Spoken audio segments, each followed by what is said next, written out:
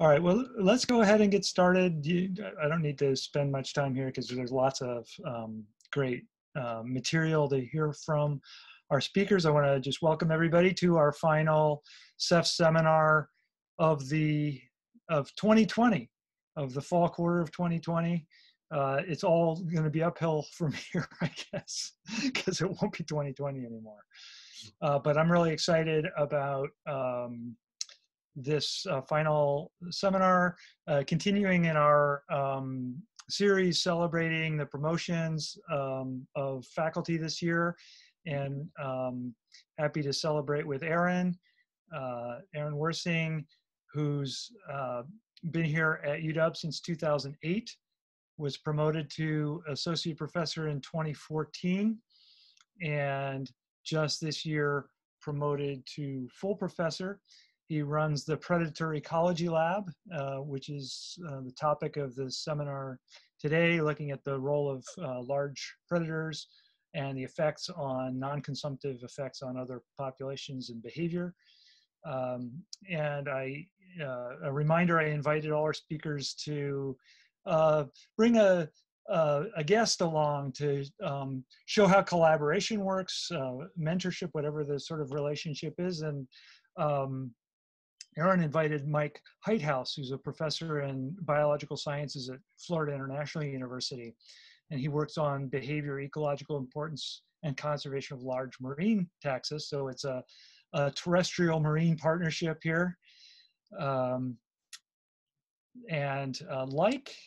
Aaron, I guess, was a PhD student at Simon Fraser University, and started his work at Shark Bay, Australia. He's co-lead of the Global Finprint Project, worldwide survey of sharks and rays, supported by the local family foundation, Paul G. Allen Family Foundation. He's developed programs for K-12 classrooms, appeared in multiple documentary films. He was the director of marine sciences at FIU and is now dean of the College of Arts, Sciences, and Education. So welcome to both of you, and take it away. Thank you for being here. All right. Hope everybody can hear me well. Thanks for that introduction, Dan. And Mike, I don't think you have enough on your plate. I think you need to pick up a few more things there. So anyway, I'm really excited to be here, and I want to join Dan and everyone else in welcoming Mike, who's tuning in from the East Coast in Miami, where, as he's told me, it's a frigid 48. So actually not too different from what we're experiencing right now.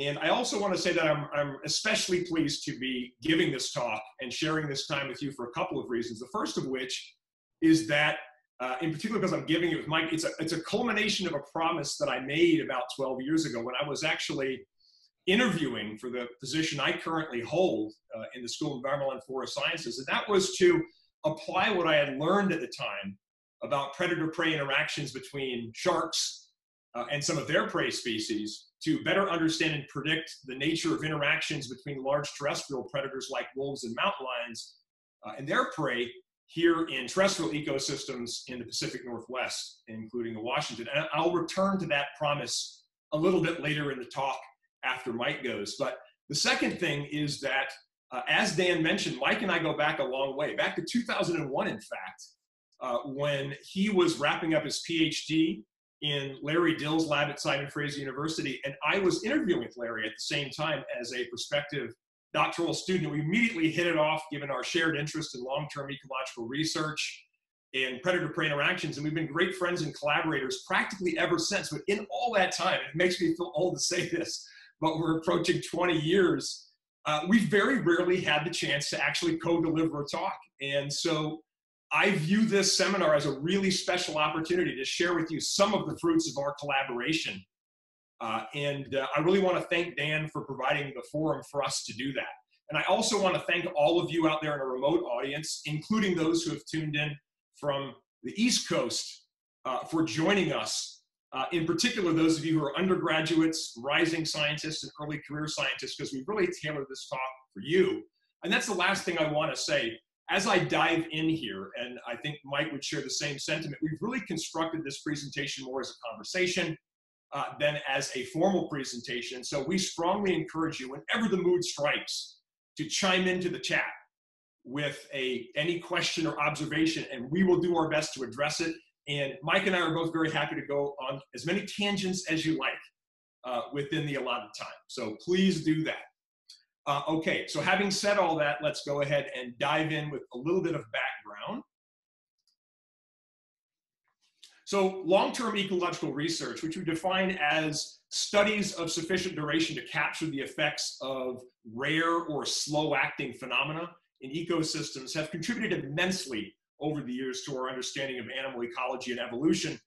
Just plucking one of countless examples, I'm sure many of us are familiar with the long-term work of Rosemary and Peter Grant, who over 40 years used the Galapagos Islands as a natural experiment to better understand how environmental variation, and in particular rare environmental events like droughts and floods, shaped an adaptive radiation of finches from a common ancestor to the myriad species we see today, whose different beaks, as you can see from this diagram, have been honed by natural selection to perform particular foraging tasks. And the special properties of long-term ecological research also lend these kinds of studies to furnishing highly valuable conservation insights. In fact, as Professor Tony Sinclair told us a few years ago when he was delivering his Sustaining Our World guest lecture in the School of Environmental and Forest Sciences, it took nearly 50 years of research in the Serengeti for biologists to be able to figure out that it was anthropogenic fire management, much more so than elephant herbivory, that was primarily responsible for the decline of mature woodlands on the African savanna, helping to lead to an end to calls for elephant culling. So it's not surprising then that long-term ecological studies are cited by scientists to an extent greater than their shorter-term peers.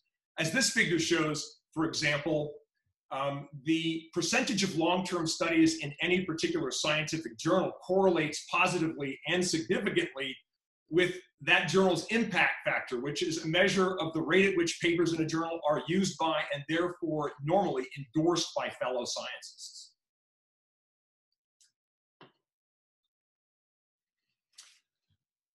The results of long-term studies are also disproportionately likely to make their way into sort of policy briefs and reports that are used by agencies to set management environmental policy.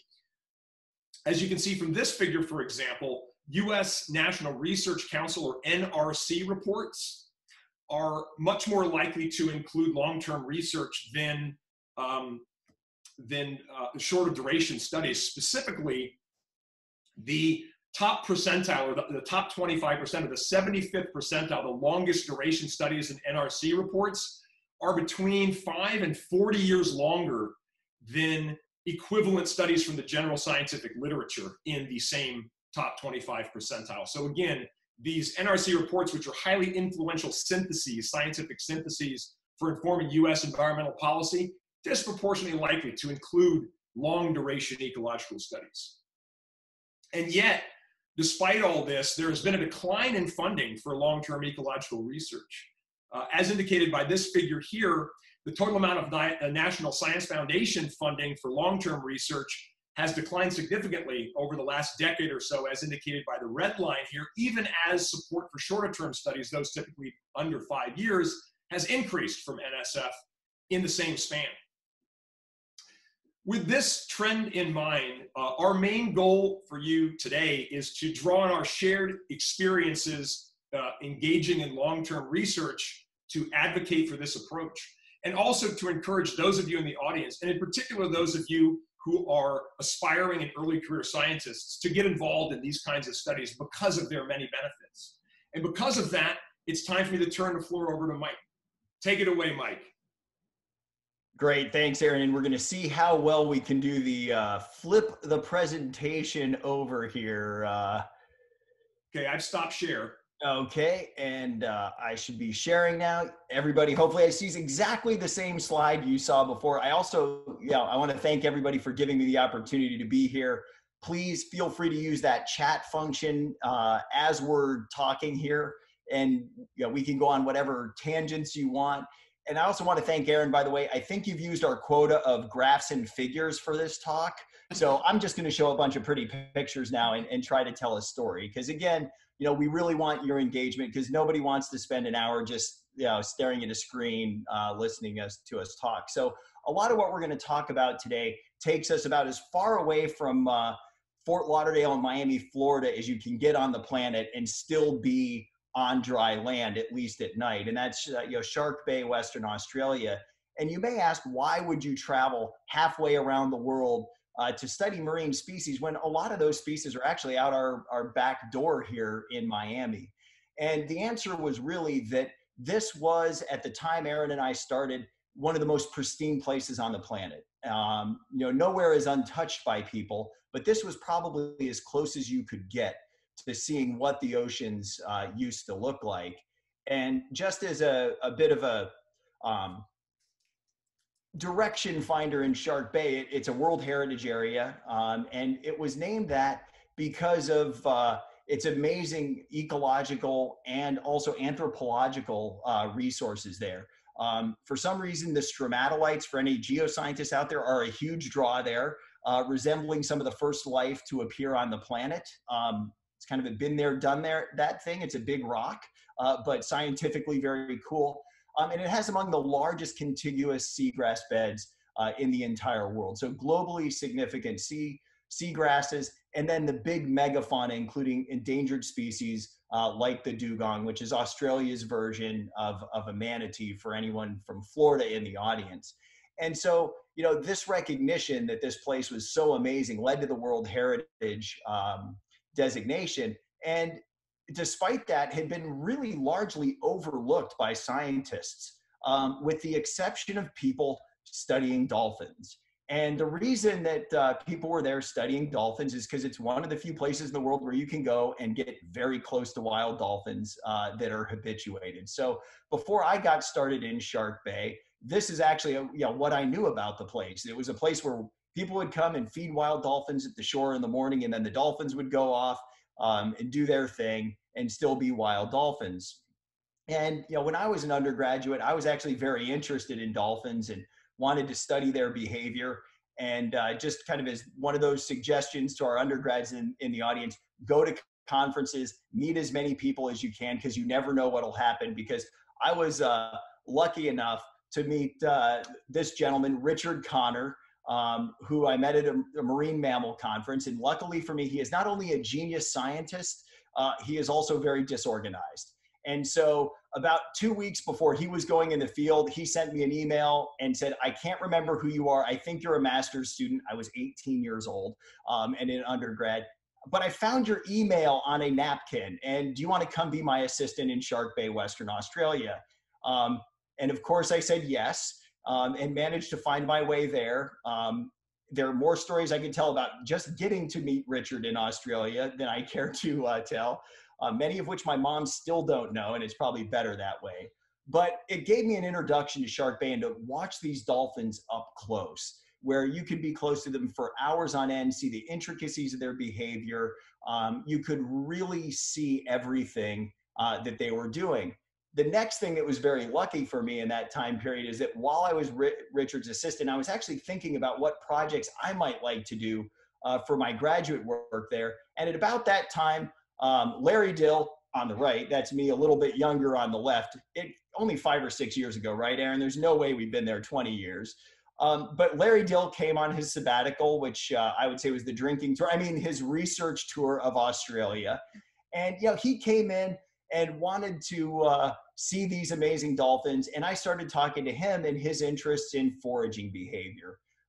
So fast forward a couple years, I graduated from school and ended up in Larry's lab, going down to Shark Bay on a shoestring to try to figure out how dolphins made decisions about where to spend their time when they're foraging. And what I wanted to do was look across this landscape of Shark Bay, these shallow seagrass beds, where there looks like there's lots of life, and then the deeper waters, which are pretty much sandy. And okay, any oceanographers out there are going to laugh at us. In Shark Bay, deep waters are 10 to 12 meters deep. But the shallow waters are, usually 2 meters deep, maybe down to about 4.5 meters. So it's all relative, right? And so we wanted to look at how dolphins were deciding where to spend their time in the shallow and deep waters based on where their food was.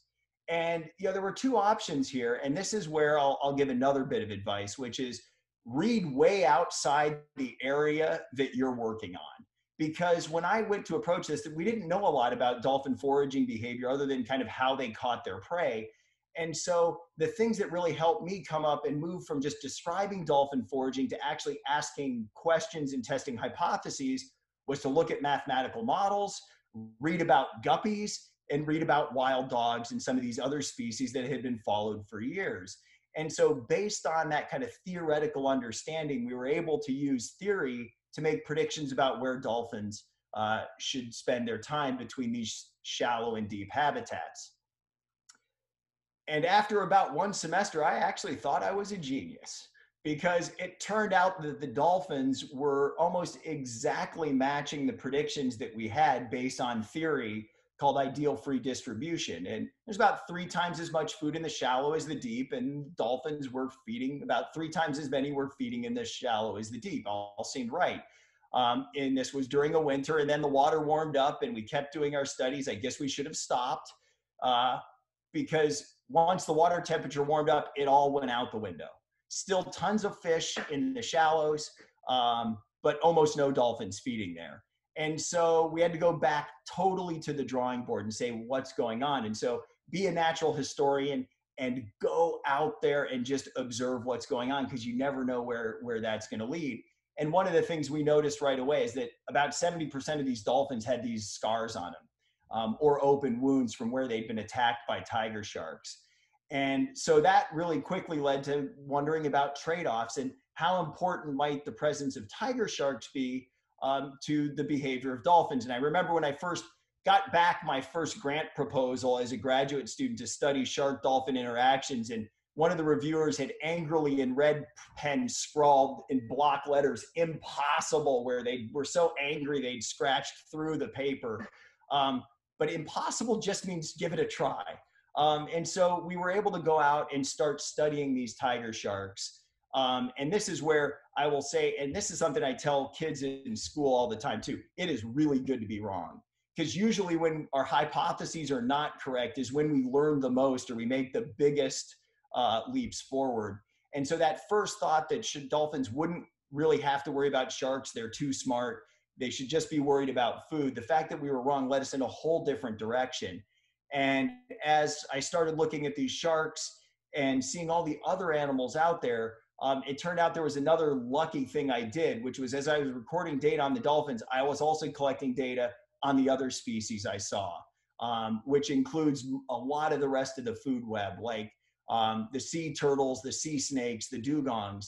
And although the data I collected wasn't enough to really do much with, it was that first bits that could open the door to what ended up becoming the Shark Bay Ecosystem Research Project, and going through the many years and many students and many PIs to really try to understand how important tiger sharks are in the bay. And with shark populations declining around the world, 90% or more in many places, to really have to answer that question, what happens when you lose sharks? Or do we need to be thinking about trying to rebuild shark populations to restore function? And for those of you that wonder, can tiger sharks really matter to these species? The answer is yes. I mean, tiger sharks are big, huge head at the front of their head, lots of very sharp serrated teeth, so they can actually latch onto a turtle, saw their jaws back and forth, and cut through a turtle shell. And it even gets better than that. I hope, those on the East Coast have eaten, so be careful with this one. On the West Coast, you may want to wait a little bit, but tiger sharks, once they've got that turtle in them, they have that problem of there's shell in their stomach, but they can digest the good parts and then turn their stomachs inside out through their mouth, get rid of the shell, suck their stomach back down, and they're ready to go again.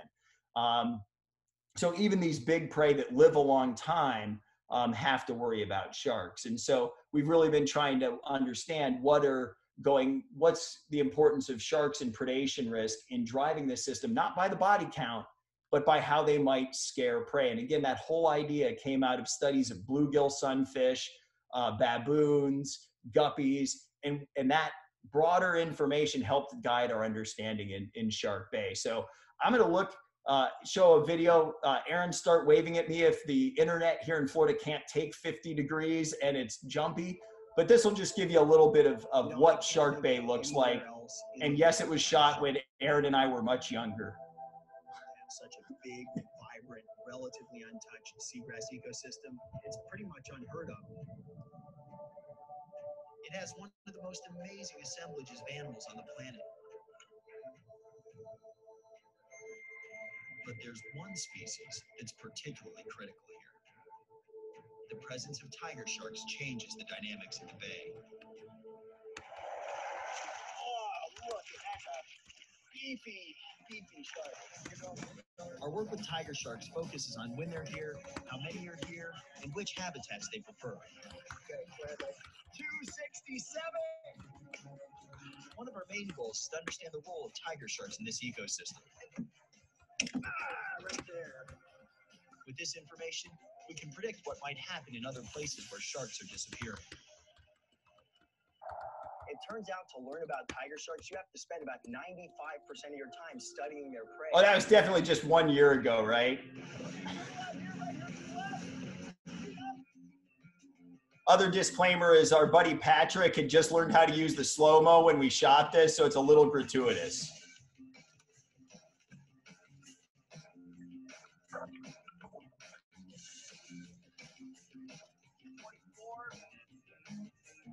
You know, we have to catch these animals. That's the only way to study them, but we try to minimize any stresses they might encounter.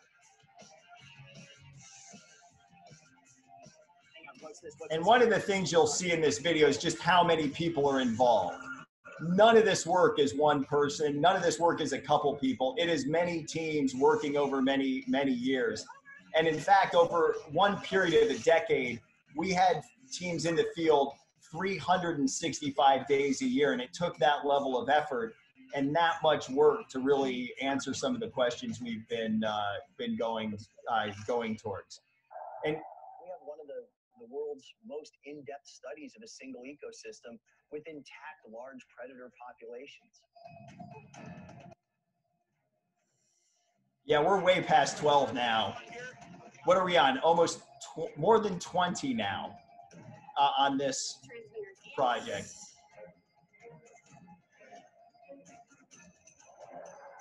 And it is that time of the year. You know, Larry is not Santa, but he will play one at your Christmas party.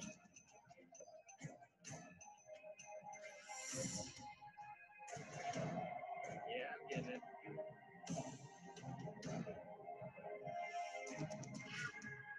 So you get the idea. We don't, as we wrap up here, I mean, you know, really what we're trying to do is understand in Shark Bay, using that pristine ecosystem to understand what the oceans used to look like, what they can look like. Because if we can understand the function of intact systems, we might be able to use that information to restore places, including like the waters off of Florida that are a lot more heavily impacted, but feature some very similar species, and in some cases the same species. But as I mentioned, it takes an absolutely monstrous team of collaborators from all over to do this work. And Aaron, you know, once I finished my PhD, he took it to the next level and helped move it along. And then we were able to team back up again after his work at Simon Fraser at FIU to really get the project to the next level with some funding from NSF. A couple really quick points, and then I'm going to hand it back to Aaron, and then we're going to have more of a discussion. I think the big things that we've learned, and this is like how to distill 20 years and probably about 150 or 200 human years of work into a few slides. The first is that risk matters, and especially for these large-bodied species. So even though these animals aren't ending up in the stomachs of sharks a lot, they're changing their behaviors in very, very large ways in order to stay safe. And so you can't just use diet data to figure out how important a predator is in an ecosystem. And I'm on the turtle slide. So how do you practice turtle tackling? I'm glad I was a swimmer in college. And the most important thing is to remember the boat is moving forward to jump as far to the side as you possibly can.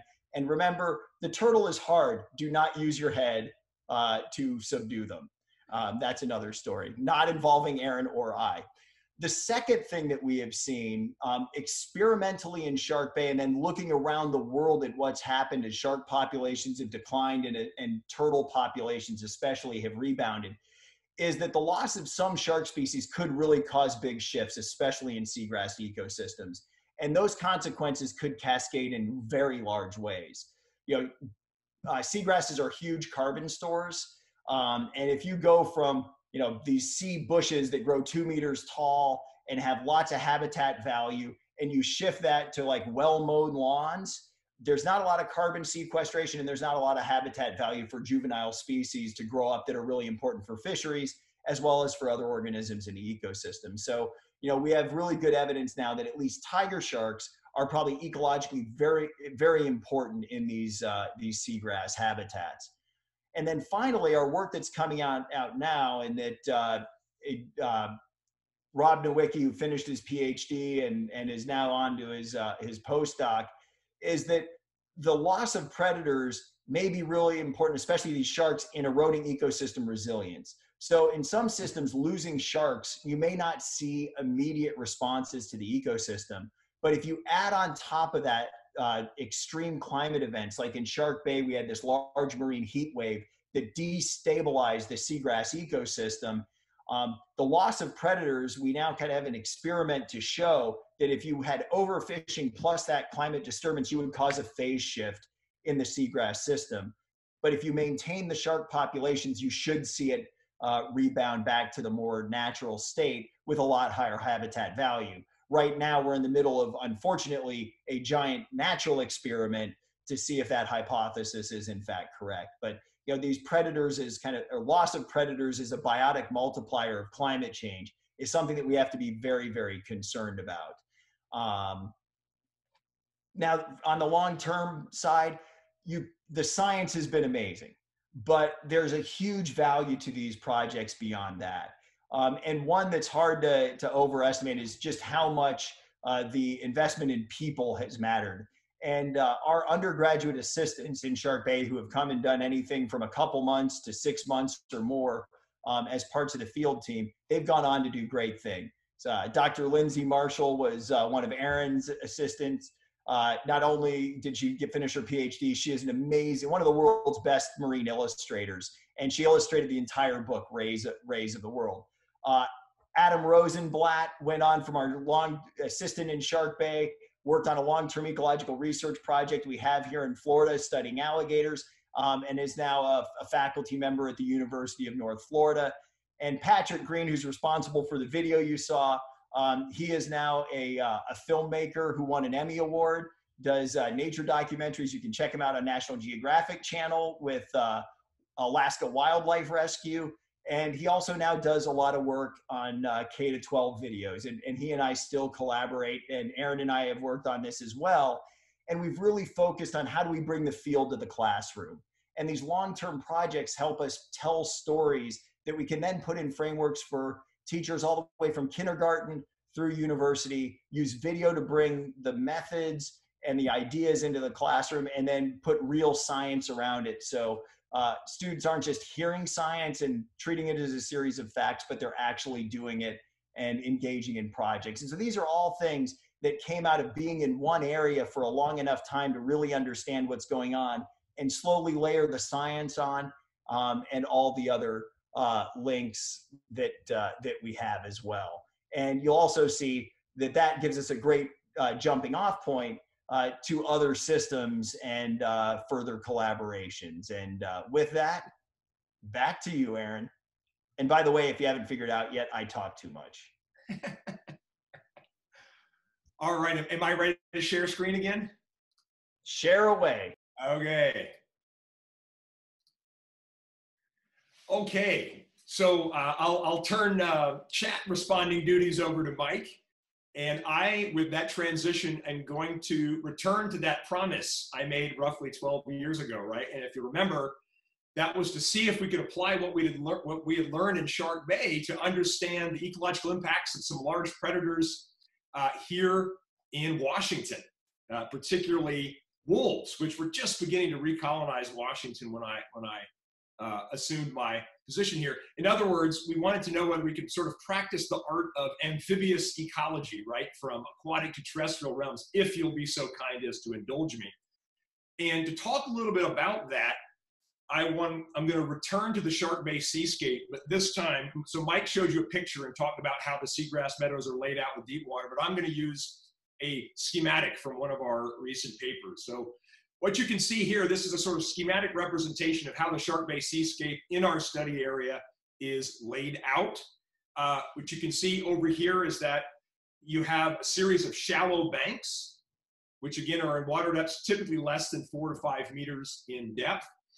And they are covered by lush beds of seagrass, which in turn support diverse communities of seagrass fishes as well as invertebrates. And these shallow banks are interspersed with deeper channels, which, as Mike mentioned, are a little bit more sort of ecologically impoverished and are dominated by sandy bottoms. And for the purposes of this little demonstration, the shallow banks can be further subdivided into, as I've done up here, interiors and edges. So basically the middle of the meadow and the edge of the shallow bank, which borders on deeper habitat. And file this away for later, but the reason that's important is the reason that we make this distinction is we want to divide parts of seagrass meadows that are far from the deep, the interiors, and close to the deep edge, because that's germane to how prey animals cope with the risk of tiger shark predation in this particular system. So there are a variety of large vertebrate consumers that Mike pointed out to you earlier that utilize the resources provided by these shallow banks. I'm going to focus on 4 now. Piscivorous pied cormorants and bottlenose dolphins that target the fishes, and then herbivorous green sea turtles and dugongs, which target the seagrass. And importantly, all 4 of these species we know from research in our long-term investigation are potential food from tiger sharks, right? So while they're getting food, they also have to worry about becoming a meal themselves. And we also know from our system that tiger sharks aren't around for the full year. Typically for about 3/4 of the year, they're in the system, but for about 1/4 of the year, they're absent. When they're absent, these 4 consumers, as well as other species, use a mix of edge and interior parts of shallow banks, targeting fishes and seagrasses respectively. But something very interesting happens over these shallow banks when tiger sharks enter the scene, as you can see here. All 4 of these species shift their space use, but they don't do so in the same way. And that's what's critically important. So first of all, bottlenose dolphins, green sea turtles, and dugongs push much more toward the edge of the shallow banks, much closer to deep water, whereas pied cormorants push to the middle of seagrass meadows. Why this disparity? Well, we've learned over the years that it's explained very well by differences in the evasion tactics or means of getting away from sharks that these 4 consumers have. So let's consider the 3 that move to the closer to the edge first. So they're very different in many respects, but bottlenose dolphins, green sea turtles, and dugongs all use speed and subsurface maneuvers to get away from tiger sharks. And the way I often analogize this is, as many of us were kids, we probably played the game Shark, right? Where you had to jump into the pool and evade somebody who was already in there. And it's a lot easier to do so. Marco Polo being another example, right? In the deep end where you have enhanced water volume than it is in the shallow end where volume is constrained, and it's easy for a would-be pursuer, a shark in this case, to actually line you up. Well, because these species are reliant upon water volume, greater depth for maneuvers, they benefit not only from pushing to the edge where the depth is a little bit greater because, as you can see here, the bank is sloping down into the deep, but they also benefit from close proximity to the increased depth offered by those deep channels. So if they're bothered by a shark, zip, they can zip into the deep and then swim circles around sharks. Cormorants are very different. They fly away when they're accosted by a shark. And it really does, their ability to do so is not impacted spatially by whether they're in the middle of a meadow or on the edge of a meadow. So unlike the other 3 species, we anticipated that their concern when sharks are in the environment and it's dangerous would be to minimize their likelihood of even being bothered by a shark in the first place. And we know from our long-term investigations that although sharks prefer the shallows over the deep, when they're hunting the shallow meadow habitats, they actually spend more time patrolling the edges than the middles. So by pushing to the interior with no ability to alter their escape likelihood, pied cormorants instead minimize they make the best of a bad decision by minimizing their likelihood of encountering tiger sharks, which allows them to spend more time foraging for fish over the seagrass. So the general idea that emerges from this is that if we know something about prey escape tactics, we can use that information to anticipate the responses, the spatial and behavioral responses of particular prey species to the threat posed by a predator. And if we have multiple prey species living in the same system, we might be able to use differences in their evasion tactics to predict whether or not they're going to respond differently to the threat posed by a predator. Okay? Our next step was to determine, okay, so this is a marine model. Let's see if we can apply it amphibiously to a terrestrial system. And to do that, several years ago, Mike and I ported this model over to montane habitats of eastern Washington, highlighted here, where sympatric mule and white-tailed deer were coping with recolonization by gray wolves, which began moving into the state in the late aughts, around 2008. Two things to quickly remember about this scenario. Mule and whitetail, or at first, wolves are, of course, pack-forming predators that importantly course their prey. In other words, they chase prey down over long distances, which allows them to identify vulnerable individuals that aren't running well, and they attack those individuals. So if you're a prey animal that's seeking to get away from wolves and you want to maximize your chance of not being the one that gets brought down, you want to position yourself in the landscape so that you can run well, which leads us to mule and white-tailed deer. They look very similar on the surface, but they actually have skeletal and muscular differences that lead them to favor different running gaits. Like elk and horses, white-tailed deer are fleet sprinters. They gallop away from predation risks. So they favor their ability to actually outrun wolves, okay? Mule deer, on the other hand, they can gallop, but they're not very good at it. So instead, they use an alternative bounding or bouncing running gait called stotting. It looks like they're bouncing on pogo sticks, okay? Not very good on flat ground, but highly effective at negotiating obstacles and moving fast over sloped, broken terrain, okay? So based upon these differences, we anticipated that when confronted with the risk of wolf predation, these deer might push in opposite directions, with white-tailed deer favoring flat ground that facilitates their ability to evade wolves by sprinting, and mule deer favoring broken slope terrain that would favor their ability to get away from wolves using stotting.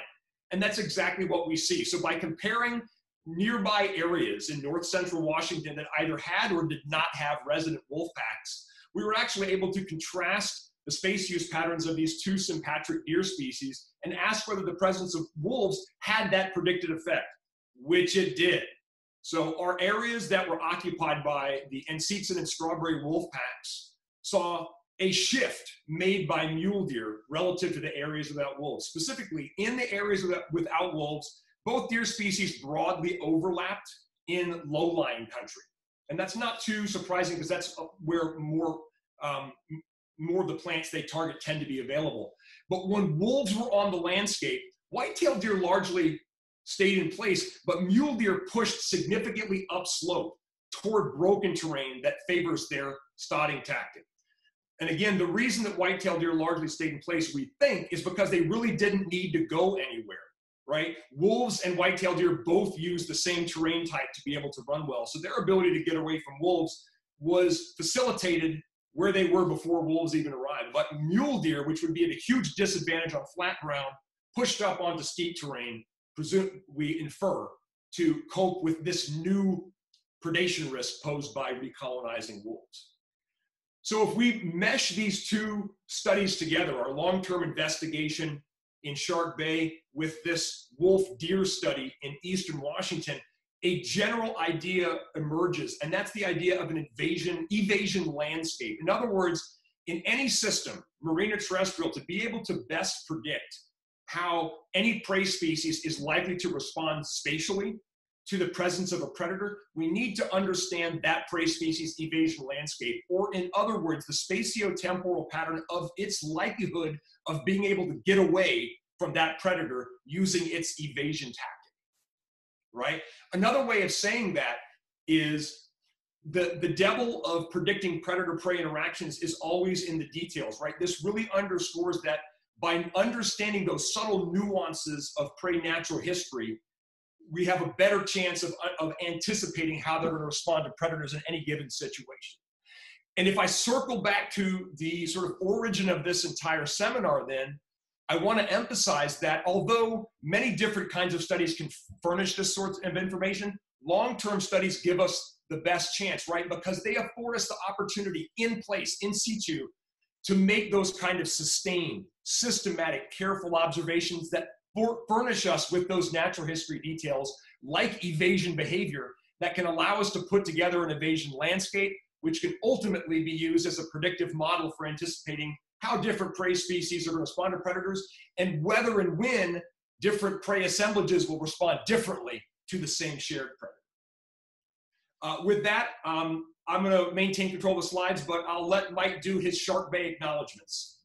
Yeah, and you know, the real thanks here is to a huge team, and you can't thank them all. I mean, I didn't even manage to fit all the pictures of the graduate students that worked on the project. So I think that really shows how much effort's gone into it. Obviously, you know, we have to thank Larry. Jim Forkran is a faculty member at FIU who's one of the world's experts in seagrasses, who really helped take the work we did all the way down to the base of the ecosystem.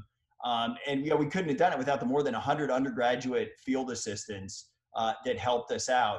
We also benefited a lot from the local knowledge. And, you know, from the first trip I went down there, some of the local Aboriginal community, the Agile Aboriginal Corporation, was a huge help to me, was a huge help to my students going forward. And kind of working, you know, with people on that traditional knowledge and going in with that respect for the local community, both the Aboriginal community, but also the kind of the local that had been there for generations. You know, they taught us how to catch turtles for the first time. You know, they came up with the best nicknames. Aaron, should we talk about thorny devil eggs? I'll leave that to your students later. And the other thing that just for our undergrads to think about is when you want to start this stuff, when people are scrolling impossible on your grant proposals, you got to be pretty entrepreneurial. And really getting some of the first things off the ground was someone at Singapore Airlines was willing to let me fly to Australia really cheap and put as much gear on those planes for free as I could load up. Mercury Marine gave us, you know, really cheap engines and turned them over and cheap boats. The Monkey Maya Dolphin Resort there, they gave us free accommodation, access to make ridiculous things in their machine shop. And then, you know, we were able to get the help from National Geographic and ultimately the National Science Foundation. But, you know, for all the letters of sure we'll help you out, I could wallpaper my cubicle at Simon Fraser with the letters that said, go away and never talk to us again, and how dare you have written me. So have a thick skin. You're going to get lots of rejections. Don't take it personal. Learn the lessons you can from it and just keep pushing forward, because it's a great gig. There are great things you can do out there if you build the right teams, be a real team player and collaborator, and, you know, keep going to the sources to make things happen. So, you know, huge thanks to so many people that I can't even name. Aaron, back to you. All right, thanks, Mike. Yeah, same for the wolf study. It hasn't been running as long as the Shark Bay project, but it was certainly a very large team effort, and I really can't thank all the individuals and entities that played a major role. So I'm just going to highlight a few, two really. One, I'm going to really give a special shout out to the 3 PhD students on whose work this wolf deer story was based. Justin Dellinger, who's currently a carnivore research scientist for the state of California. Carolyn Shores, who's currently a caribou biologist up in Williams Lake, British Columbia for the BC government. And April Craig, who's just wrapping up her PhD research that focuses on whether by changing deer behavior, wolves indirectly affect plants. So an exciting project of hers coming right down the pipe. And the other thing I really want to emphasize, which sort of echoes what Mike said about Shark Bay, is that our most critical research partner on this effort was the Confederated Tribes of the Colville and their Fish and Wildlife Department. They extended a generous offer for us to be able to work on their lands, provided their expertise, and have just been wonderful research partners throughout this entire process. So I want to give a special shout out to them as well, because it's just been such a pleasure to benefit from their deep knowledge about the ecosystem and all their partnership on this endeavor.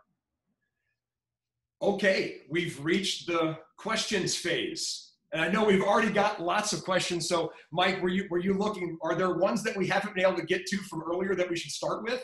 You know, I've been typing furiously, as I think you have, to try to keep up with them. You know, one of the questions was about the, you know, how do we learn about the diets of these animals? And I think that's where, you know, it's been kind of a try every possible method that's out there. So some is observational with the species we can follow, or where we can put cameras on the backs of animals to record their feeding. We've used stable isotopes, fatty acids. We're starting to use cloacal swabs, where you can get DNA from the cloaca and try to, you know, run that through a blast, although that has some technical hurdles if you get the food of the prey, it appears. So working on that, but really we've tried everything we can to put together kind of those feeding links. But again, what we're finding is that some of the overwhelming effect sizes appear to be because of how behavior has changed as animals try to stay safe, rather than just how much do they eat. And I mean, that may partially be because we have so many animals that live a long time and have to invest very heavily in anti-predator behavior. And the visibility kind of stinks. And so, you know, you have to try to stay away from sharks because you're not going to be able to necessarily outmaneuver them. And so I think that's another direction we're going, is how much does that visibility level affect the strength of the top-down influence of the sharks. You know, anyone else, feel free, unmute, jump in, or type something up here. Otherwise, I'm going to have to, you know, embarrass myself with the next slide while we wait for somebody to ask a question that we haven't answered here yet. And yeah, if anybody answered a question earlier that we didn't get to, please type it back in, because there's a long string here, and I know there are a bunch. I saw several, Mike, people asking, how do I get involved in this kind of work? Do I have to see a specific advertisement, or what do I do to separate myself from the crowd and join Shark Bay or something else? Well, I'll just look, you should always be looking for opportunities to get involved, and, you know, send emails to people, say, hey, do you have any opportunities that may or may not be advertised? I mean, you know, right now we don't have field teams going out, obviously, but, you know, we're recruiting people to watch videos of coral reef sharks from around the world to help us count them as part of that global fin print project. I even recruited my mom, who I think is up to like 3,000 hours of video she's watched during quarantine. But, you know, just try to get involved in anything, because you'll see what you like, you'll learn a lot, you know, even if you end up doing something very different.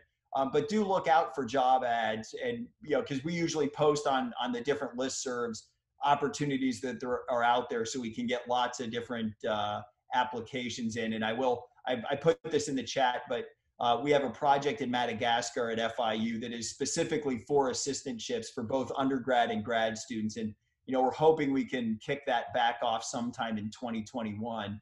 It's open to students from any institution, so please have a look for that, because some of the same species, also some of the ones that are dry, but whatever you like. But no matter what it is, get involved if this is a field that you want to move forward in.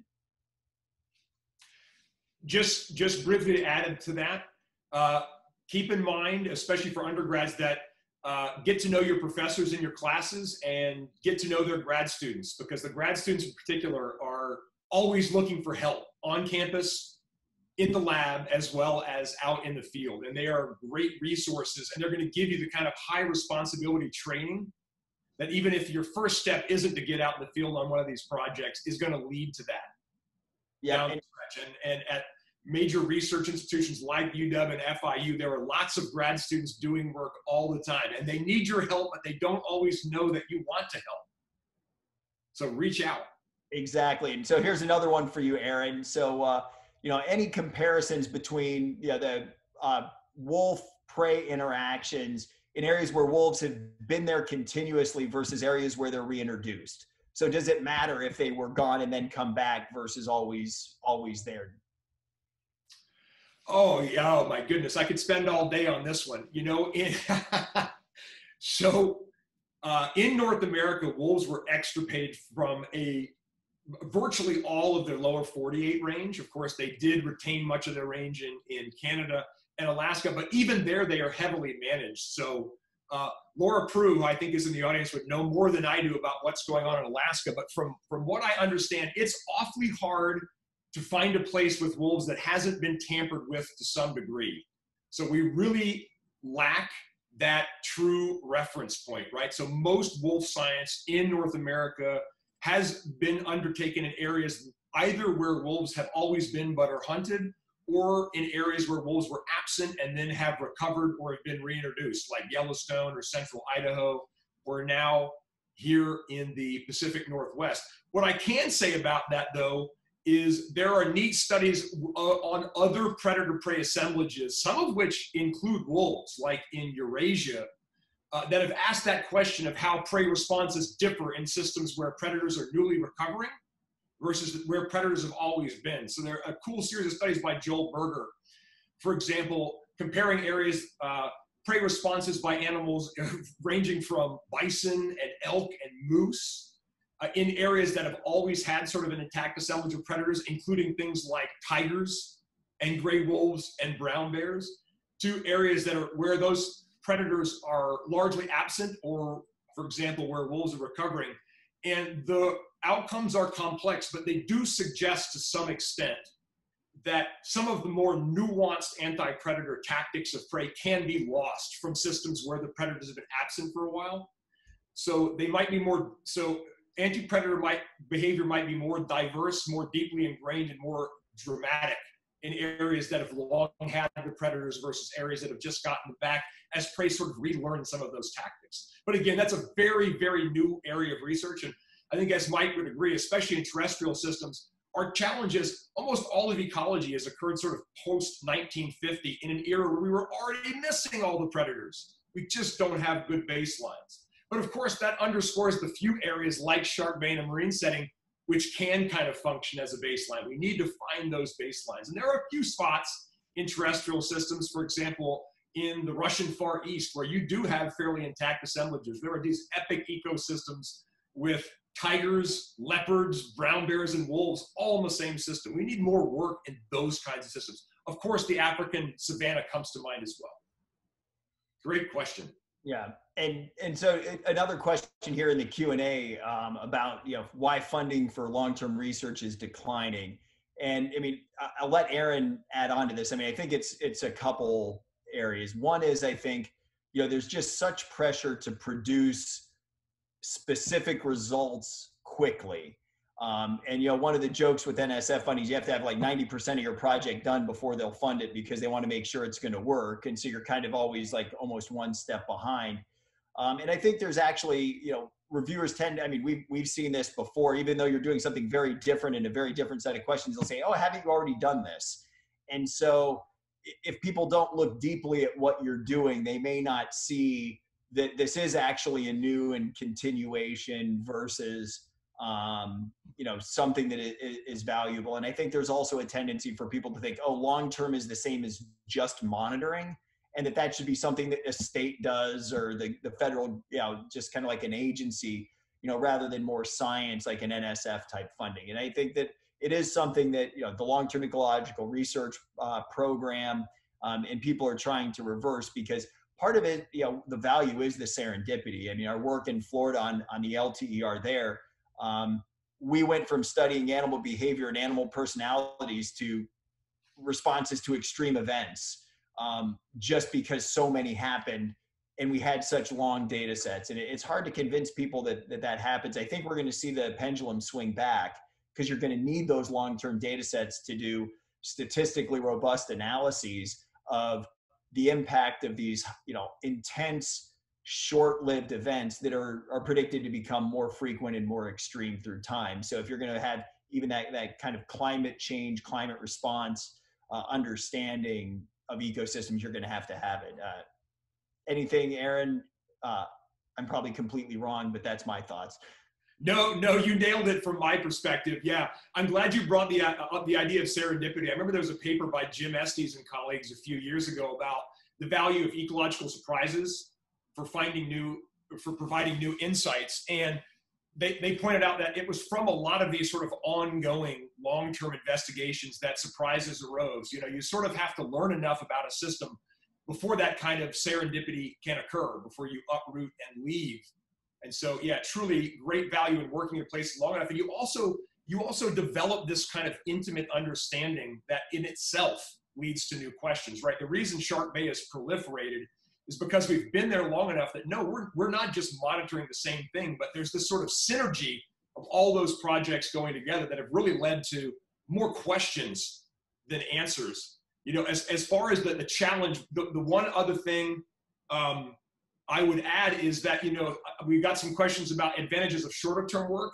Obviously, shorter term work is more nimble and allows you to diversify your portfolio, right? So there is the limitation of putting all your eggs in one basket research-wise. And you know, we're in a situation now, right, at sort of a crisis era in conservation where there's a lot of pressure on a lot of scientists to do a lot of things at the same time.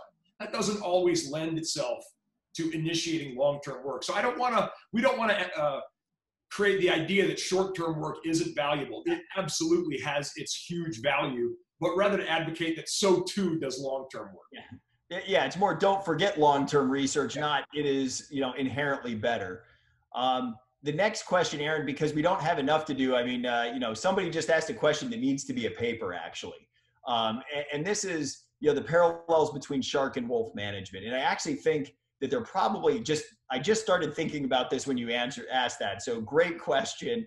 And I think there are some, you know, important parallels. I think one is that, you know, sharks we need to be focused on rebuilding the way wolf reintroductions have been prioritized. And I think that's a fairly new thought. I mean, a lot of it was just stop the slide. And we still need to do that, but now we need to be thinking ahead to restoring ecological function. But I think the challenges in that are going to be different in some ways, which is sharks tend to be targeted much more broadly. You know, it's a little harder to, you know, section sharks out than it is say, hey, let's not hunt the wolves or shoot wolves.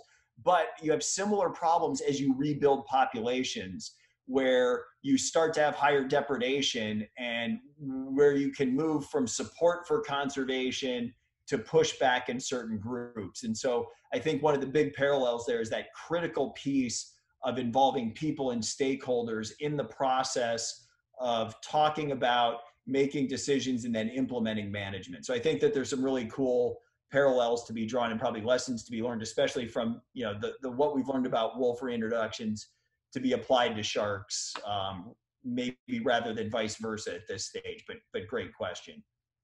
That is a super question. The one little thing I would add is another major parallel there is the power of a polarizing animal to make conservation challenging, right? Whether Mike and I were giving talks about sharks to the public, or whether we're talking about wolves, right? These are polarizing species. People have very strong opinions about them, and the reality is they do pose a threat and they can create conflict. So I think comparing shark and wolf management is a really good way of sort of identifying means by which we can sort of tamp down the fear and the misinformation a little bit to reduce that polarization, to promote the benefits that these kinds of species provide. Dan, I see you turned your camera on, so I want to give you the opportunity to jump in here if you wanted to. Yeah, there's one. It looks like there's one more question. Maybe we'll take that one last question and then wrap up for the hour. Okay, sounds good. Was it the who decides when predators can become reintroduced? Yeah. Yes. Mike, you want to take a stab at that one first? Well, being a wolf I mean, just kidding. Well, I mean, on sharks, I mean, it really is a very complicated question because the management of sharks, depending on where you are, could be, you know, working with local communities. It could be working at international levels with CITES, with regional fisheries management organizations, you know, with national fisheries departments. So for sharks, we haven't really gotten to reintroductions. It's more, you know, when do you start trying to rebuild? And, you know, so each country or international agreement is a very different discussion, but then it's also a different discussion and kind of constant work with governments and local communities as populations start to rebuild to talk about, you know, what do you do when you get into challenging situations? And, you know, having even been involved in Reunion Island where there was, you know, lots of fatal attacks, it's a very complicated and unique situation in each spot, which it's probably somewhat similar to the terrestrial setting, but it's a little bit more diffuse question in the oceans. Aaron, anything on the wolves? Yeah, I really like this question, and I can actually relate it to a recent sabbatical I spent in Australia. So I think historically, at least in terrestrial settings, it's been charisma, right? Which tends to lead to the public and political wherewithal and motivation, which I think has really helped because there are a lot of pro-wolf advocates out there with wolf reintroductions, but probably helped less so with less appreciated predators. But if we circle back, I think the value of some of these ecological studies is that insofar as they can reveal the ecological roles that are played by these various predators, that can be motivation in and of itself. So when I was in Australia, I was working with some dingo biologists, and dingoes, of course, are highly controversial species. They are actually controlled at the government level in Australia, but there's an incipient debate about whether they provide ecological benefits that should be a motivation for reintroducing dingoes to certain areas. And the thing that tickled me is that results from the Yellowstone wolf reintroduction and the ensuing ecosystem changes that followed wolf recovery were being used by a variety of biologists and members of the public and politicians in Australia as justification for thinking about dingoes not as a pest, but perhaps possibly as a very ecologically important top predator that was worthy of conservation rather than elimination. So I think increasingly it's incumbent upon us in the scientific community to change the frame for how these predators are viewed, not in terms of charisma, but in terms of ecological roles. Great. Well, thank you both. And thanks for the really engaged audience and for your active responsiveness to all the questions. I think this is one of the really nice advantages of having two presenters and a chat stream and Q&A session going on in parallel. This has been really engaging and interesting. So thank you both. Thanks for traveling all this way out here, Mike, and getting away from the cold in Florida. And thanks everybody for joining us, and have a great holiday break. Thanks everybody. Have a great one. Everyone.